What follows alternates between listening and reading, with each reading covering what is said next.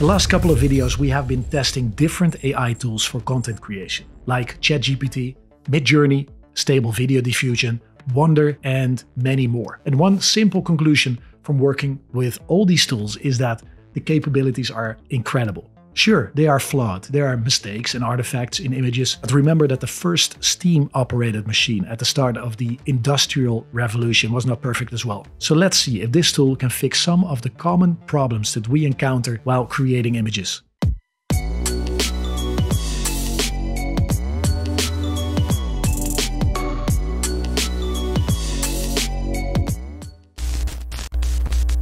My plan is to test Magnific AI. They describe their service as an AI upscaler and enhancer. Today, we're testing if a new AI tool can fix some of the issues with the output from another AI tool. Welcome back to Success is Made. If you've been following this channel, you know that we're all about empowering you with the best tools and strategies to grow your online business. So if you're excited about leveraging the latest technology and video content to enhance your own business, make sure to hit that like button and subscribe for more content like this. So let's put it to the test. If you'd open the tool for the first time, to me as a simple consumer, this indicates, or at least this signals, that I can test the tool before actually signing up or paying for a subscription. It doesn't say it literally, but that is what I make out of this message here, upscale an image. If you then click on upscale an image, you immediately go to the page where you can select, or have to select, one of the 3 subscription tiers. The only thing that you can do before signing up and paying for a subscription is looking at these images of before and after. So this is the original image. It's a bit blurry, it's a bit vague.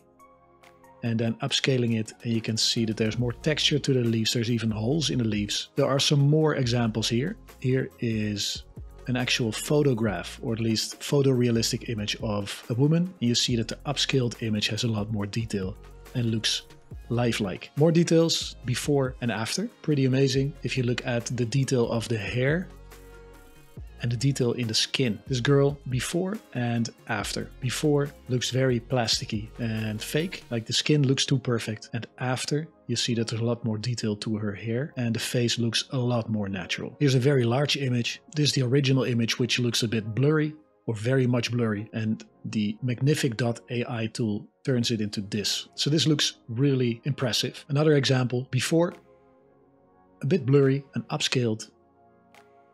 This is what you see. There's a lot more detail to the flowers. It certainly does not look photorealistic. It still looks animated. I know it's a very small detail, but look at the wood here. And after the upscaling, it looks like this. So there's a lot more texture and a lot more detail to that wood. This is the final one. A blurry rainforest kind of image. And look what the tool did to this. So normally what you do is you test drive the tool. You test the tool before you actually buy it to see if the results are the same as what the images indicate. Because anyone can create very nice example images, because you can pre-render these and you can't test it before signing up. You never know if the actual result is even close to what they are simulating here. If it works like this, it is pretty amazing. So what I did is I signed up. Right now the Pro plan costs $39 per month. The Premium plan costs $99 per month. And the Business plan is a whopping $300 per month. When you sign up for a subscription, you get 2 months for free if you pay 1 full year in advance. The feeling you will have is like having a magic wand. Magnific will transform any image of your choice into a higher resolution version, adding as much detail as you wish. And I get a refund. Unfortunately, we cannot offer refunds due to cost. How do I cancel my subscription? You can cancel your subscription at any time. So I'll test it. I just signed up for a subscription, $39 per month. If I don't like it, I will unsubscribe. And if I do like it, I will keep using it. So the upcoming weeks, months, I will put it to the test. First, let's create some images in MidJourney. An incredible image of a scary looking incoming storm above a deserted tropical island. I like all of them, but I specifically like this one because it has this small wooden cabin over here. So I've upscaled that one, and here is the result. This is what the image looks like. Very nice image. You see there are some rocks over here. There's some old wood over here. There's not a lot of detail in the waves there are some birds that look very fake, and there's a shed or a cabin over here. Also, not a lot of detail in the sky. So we're uploading that in Magnific AI to see what it does. We selected an upscale of 2 times the original image.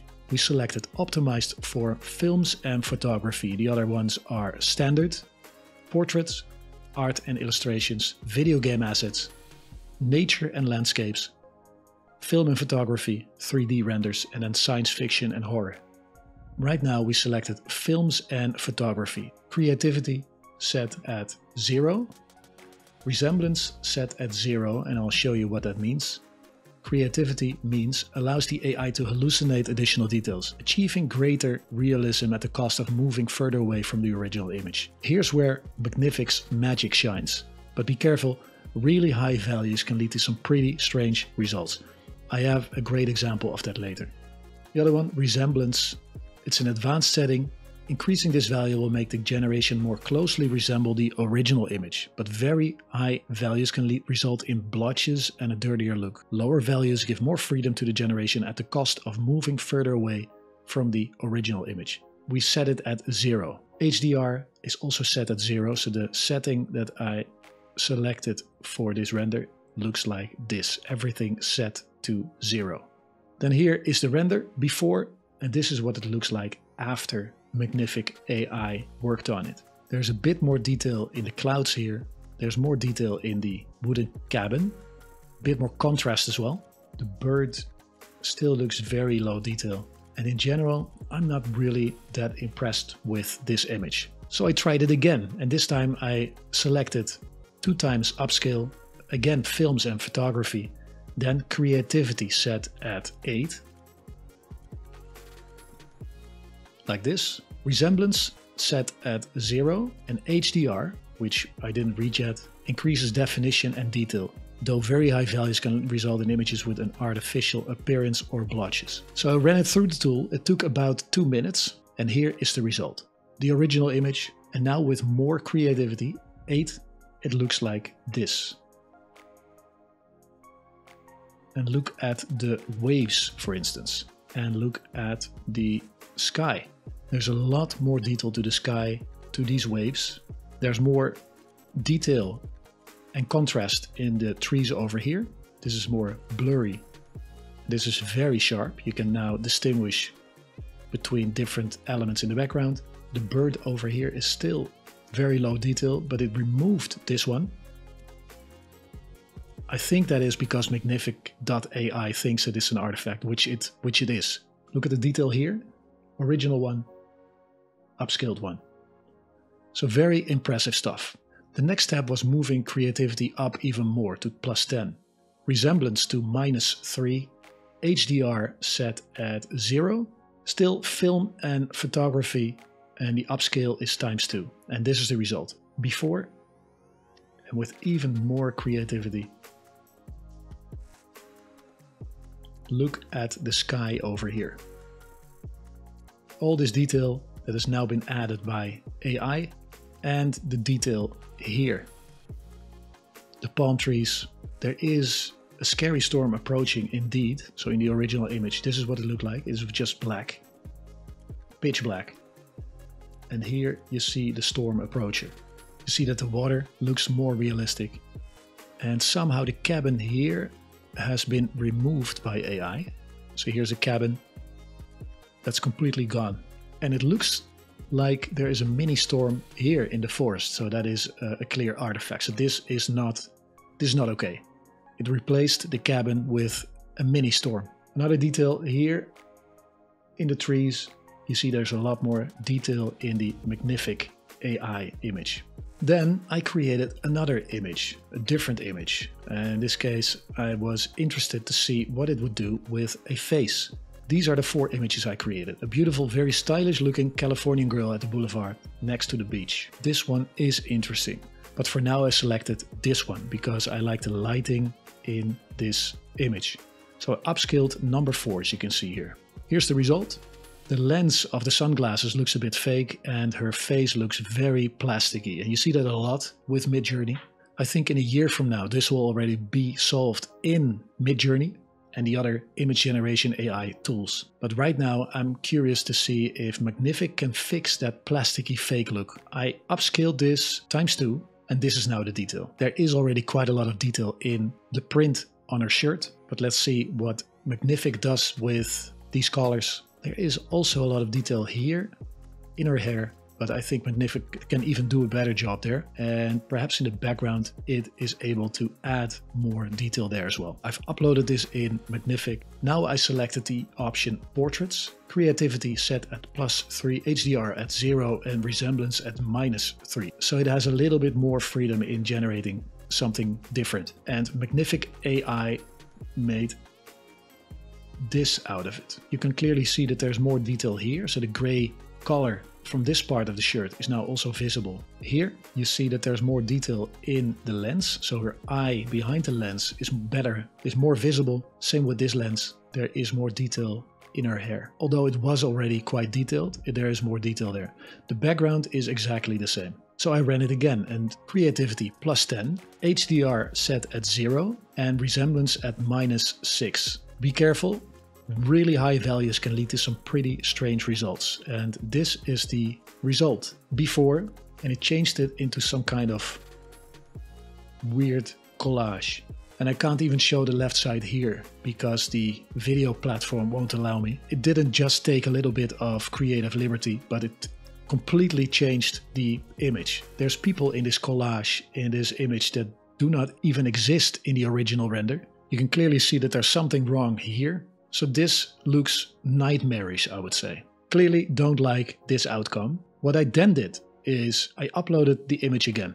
And this time I selected an upscale ×2, standard instead of portrait.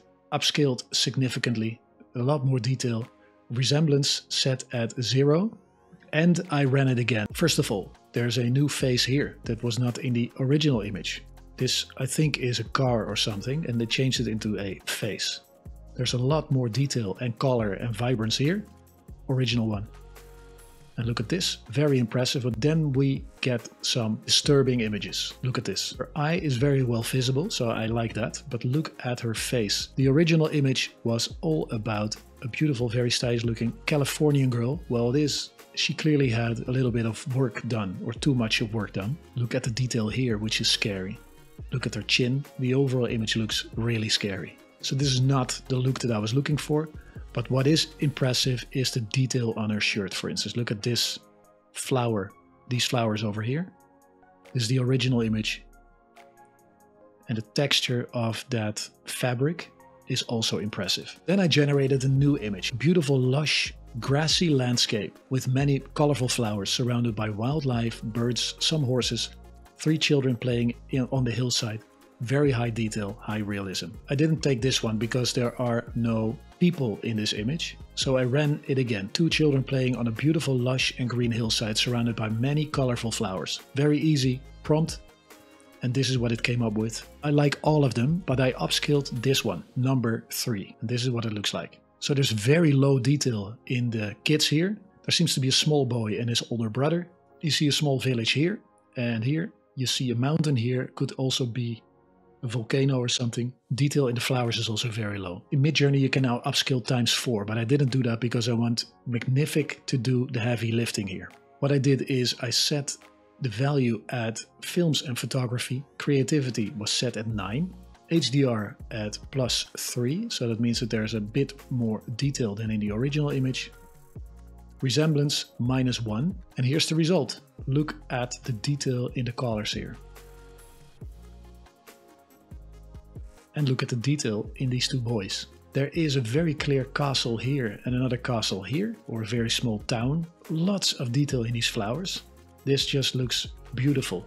And I now see that there's also someone standing over here. I now understand what the capabilities of this tool are and why this is so expensive. For instance, I could use these images in ads and in social posts for my fashion brand, for instance. I tried it again. Films and photography, creativity at 9, HDR at 3, resemblance -1. This is the result. And creativity is set at 9, so you see more artifacts and weird stuff going on here. So there's something floating here. I don't know really what it is. Additional kids here, 2 sitting in the tree. and 2 standing besides it. Those kids were not in the original image. There is something off here. So it renders part of the landscape in the clouds. I tried it again and asked for a very bright blue sky, hoping that the weird stuff here would disappear. And this is the result. It extended the hillside in the air, and you see that this is very much off. So this is not correct. There's also some additional people here. So creativity set at 10 is not the option I would recommend. It's the 3rd time that I do this, and the results are strange. Then I tried another MidJourney image, this one. So upscaled it ×2, uploaded it in Magnific. This is the original image, so the before image. Creativity set at 8, HDR at 3, resemblance -2, films and photography. Before, after. Look at the detail here in the hair of this boy. Look at the sky here. Look at the detail on this flower. And there are some things here in the sky that should not be here. Here are some kids. Here's a Superman kid. Here is a patch of land that is flying in the air like a magic carpet. Creativity set at 3, HDR set at 2, and resemblance at 0. And this is the result. Original image, after image. So you see that with creativity set back to 3, a lot of the weird stuff that was in the sky here is now gone. There's still something here, some artifacts here, but it looks a lot better. The next MidJourney image is this. I think it's a girl. Uploaded it in Magnific, and here we go. Films and photography. And what Magnific made out of this is this. Look at the detail on the backpack here. Look at the view and the detail in the background. This is very blurry, very vague. There's not a lot of detail here. And after the upscale by Magnific, this is what you see. Beautiful. I do see what the capabilities of this tool are, and the fact that you can use this professionally. You can use this for your social accounts. You can use this for product images for your online store. You can use this for model work when you have an online business. You can use this for your thumbnails if you are on YouTube. A tool like this for the next 2 years will be invaluable because it makes up for the imperfections of the other AI tools. So MidJourney, DALL-E, Wonder, all these AI tools that still have a lot of artifacts and low-res textures and other stuff that just clearly looks off can be fixed with a tool like this. So I do like it. In the upcoming weeks, I will use this a lot more. So, do I recommend this tool? The results look promising and I like how simple it is to use. I will be using it more often in the future and put it to the test. But one thing that sticks out like a sore thumb is the fact that there's no trial offer whatsoever. So regardless of the excuses behind this decision, and it is based on cost, I cannot imagine that a company like this can grow to its full potential without any trial offer. So tell me, who's willing to pay at least $40 per month, especially that important first month, without knowing if it even works? I will keep you updated in the next couple of weeks and months while I use it. For now, I would say hold on until they are big enough or wise enough to offer a free trial. Thanks so much for watching. Don't forget to like, share and subscribe for more content like this. It really helps. Keep pushing your limits and I'll see you in the next video.